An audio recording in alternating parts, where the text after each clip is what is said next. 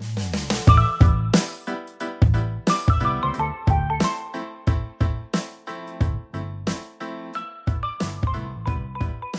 fairs have become extremely important on our yearly activity calendar. They represent quite a big part of our annual turnover. I think the reason why they do so well is because they're so convenient. People who love art and want to purchase art, they can come here, they find a wide selection. It's curated, you have to apply to show, not every gallery gets allowed or is allowed to show their work.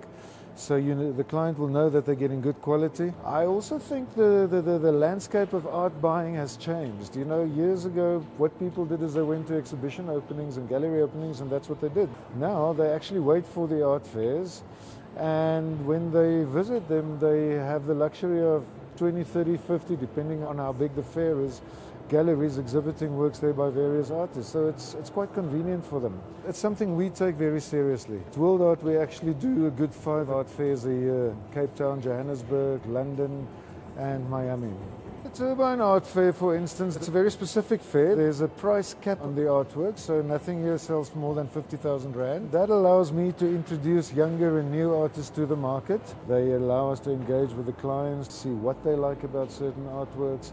And of course, you know, when you're dealing with art, it's all about building that platform and promoting the artists, and an art fair plays an immensely important role in doing that. This year I've got a chap with the name of Claude Chandler. We actually showed him last year as well, and he did very well, so it's great to be back with him. We are releasing a series of limited edition prints by Norman O'Flynn, which is also quite an event. He's got an international following, and this is the first time that we're doing prints. Then there's a young lady by the name of Faatimah Mohamed-Luke. This is the first time that her work will be shown at an art fair. She uses building blocks like Lego blocks and so on to create artworks. Dion Cupido is an artist that Worldart has been working with for the last 7 years, and we've decided that this is a good opportunity to show some of his work to a new audience in Johannesburg.